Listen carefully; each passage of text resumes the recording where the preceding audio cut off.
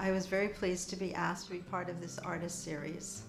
I'm primarily an oil painter. Working on landscape is what my primary focus is. I did a lot of outdoor painting, plein air. I started taking classes at Newport Art Museum, and that's where I discovered plein air painting. The color and the atmosphere are things you can only absorb by being outside in nature. For a long time, I did more straightforward landscape painting, more realistic. And now I spend more time in the studio, although I still do paint outdoors. You kind of reimagine your landscape. I work more from memory when I'm in the studio. Sometimes you really have to mess it up before you get back to it. It's just really about creating a sense of place. It doesn't have to be a specific beach or marsh. It's more about creating the essence of the place. I want people, when they look at the paintings, to feel that they're in a place that they know. A person viewing a painting connects to their past memories. That makes it personal and helps a person connect with a piece of art.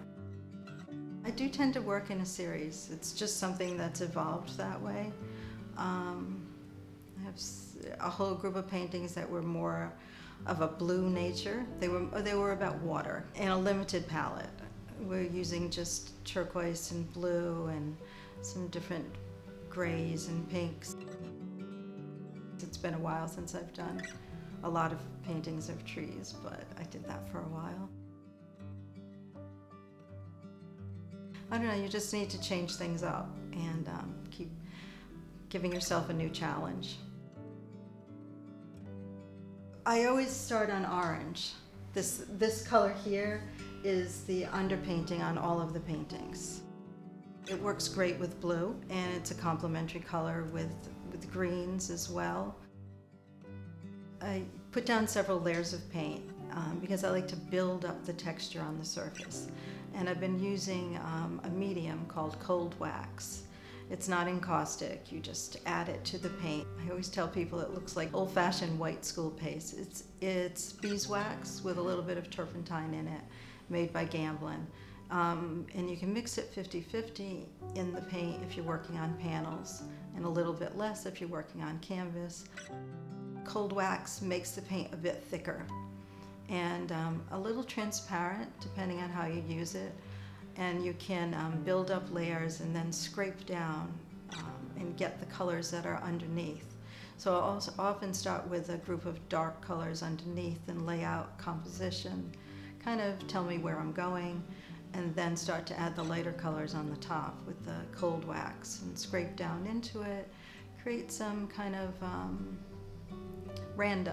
a little bit of randomness in the landscape. There's a lot of underbrush and different kinds of things going on, and it doesn't have to be a specific plant or a tree.